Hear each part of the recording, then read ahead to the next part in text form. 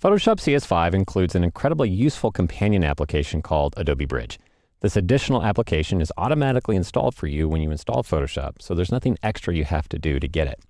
But what the heck is Adobe Bridge, and why should you care? Well, in simplest terms, Bridge is an easy-to-use visual media manager. It allows you to organize, browse, locate, and view your photographs and other media files. Bridge in itself is not a central database, but rather provides a visual view of how you've organized your files on your hard drive. Because Bridge is a separate application, Photoshop itself does not need to be running, but as you'll see throughout this course, it is often pretty handy to have both applications open at the same time. What you're seeing right now is the default interface of Adobe Bridge.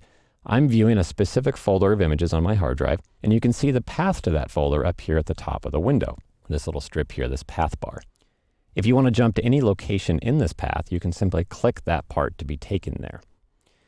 Bridge displays the contents of the current location as easy-to-see thumbnails. If you want to open an image in Photoshop, you just simply double-click on the thumbnail that you want to open. So let's go ahead and do that by double-clicking that image.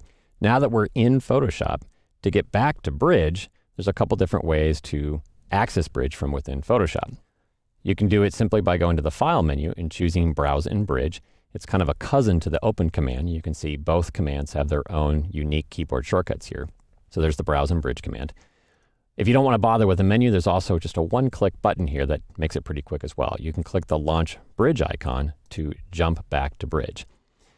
Once you're back in Bridge here, and if you want to go back and forth to Photoshop, you can either just double-click on the thumbnail again to go back to that particular image, double-click on any other thumbnail to open that image as well, or you can click the boomerang icon up here in the upper left corner of the Bridge window to be taken back to Photoshop.